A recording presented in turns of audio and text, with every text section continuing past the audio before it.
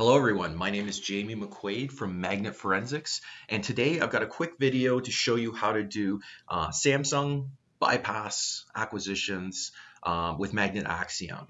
Now there are a number of ways to get past passcodes with various devices, including Samsung devices. This method here is specific where you may have a Samsung device, maybe the screen's broken, maybe there's encryption on it, bootloader's locked or something like that, and you want to get into the device still. This is going to use a method that's going to allow you to do an MTP acquisition of the device, even if you can't input it, even if USB debugging's not turned on or anything like that. So let's jump right into it. I've got a Samsung Galaxy Note 3 in front of me, but this works on a lot of Samsung devices, not just the one in front of me, it's just the one I had available. But basically the stipulation is Samsung, this was actually patched in Android security patch in October or November 2017, depending on the model number. But so you can check the security level of the device, but anything before that it'll work just fine, and it's just another way to get past a device that you might not have the passcode to. A colleague of mine actually did this when they had a Samsung Galaxy S7. The screen was completely broken. Instead of repairing the screen, he was able to connect and use this method to still pull valuable data off of it. So let's get started with it. I've got Axiom up here, version 1.2.4, which is where we just included this new method into, and we've got some basic case information. I can just leave the defaults there. I'm not too concerned with that right now. We'll go to evidence sources. Now we can go to mobile. And from here, now we do have an MTP method, and I did say we're going to use the MTP method, but I'm going to go at it a different way because this is a bypass method for Samsung devices. We're going to go a different way. This is typically for cameras and other devices, MTP devices that you might have connected and unlocked. So for this, we're going to go to Android. We're going to choose Acquire Evidence, and like I said, it's locked, so we're going to do Lock Bypass. And now you get the options LG, Samsung, or other. Well, we've got a Samsung device here, and you could either do a recovery image, which will get you a full physical dump, works really well. I've done a number of videos on that. Or you can do this MTP image or bypass method here. So I'm going to choose this one.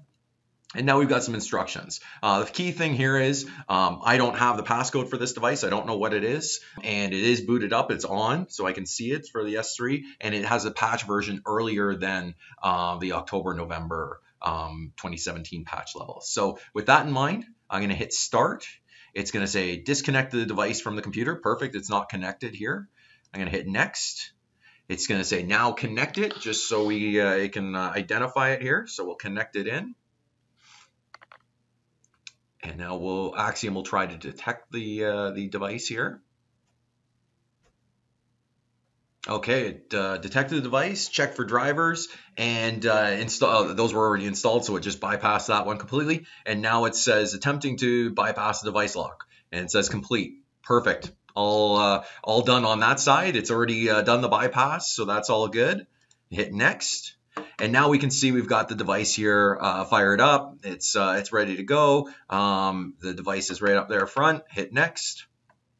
And we can do a quick pictures, video, and other files via MTP. So the majority over an MTP acquisition, you're typically going to get all the pictures and videos for the user, as well as some application data. I know WhatsApp stores backups there, and a number of other applications do store data. It's totally up to the app developers whether they choose to have their stuff available via MTP, but you still will get a lot of good app data and documents there as well. So I'm going to hit next, and it gets queued up, ready to go, ready to be imaged.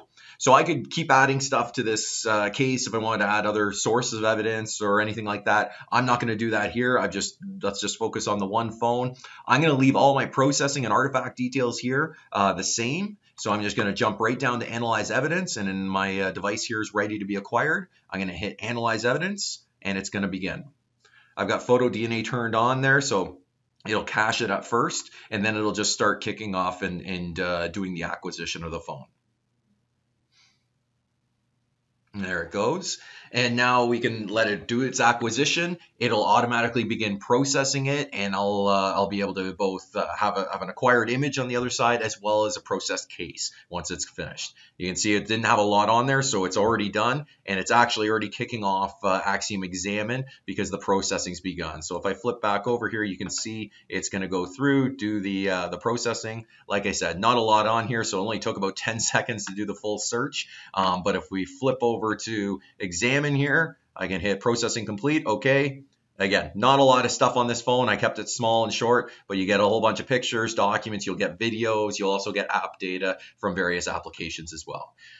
Lots of good data here, and really nice way to get into those locked devices or locked Samsung devices that you otherwise wouldn't have been able to get into due to either encryption, passcode, either broken hardware, or any other criteria that might prevent you from getting into it. Really helpful, and that's everything I wanted to show for this video. Thanks, have a good day.